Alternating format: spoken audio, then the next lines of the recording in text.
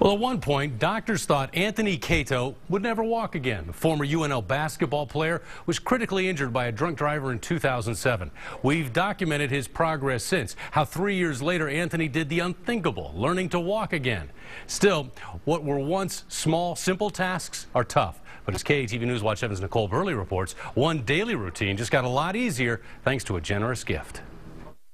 Sometimes life's simple pleasures mean the most when you can't experience them anymore. Simple pleasures like taking a bath. I'm not able to physically pull myself up or lower myself down into the tub. It's been years since Tony Cato's been able to take a bath.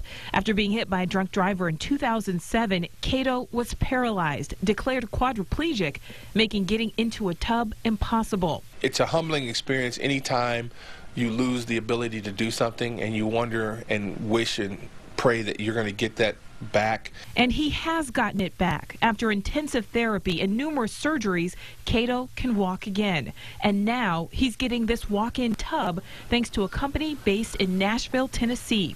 Cato's girlfriend Jennifer wrote a letter asking if they could help.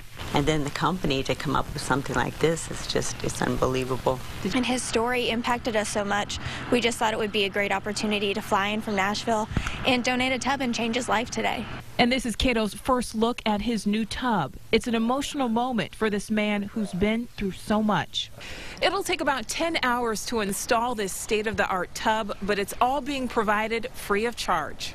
I am very blessed and very grateful. It's a great thrill and a joy, and I can't wait to actually get in the bathtub.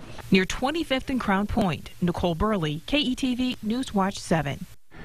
Now, the Safe Step walk-in tub company wouldn't tell us exactly how much the custom-made tub would have cost. Company representative just says they're happy to be able to help.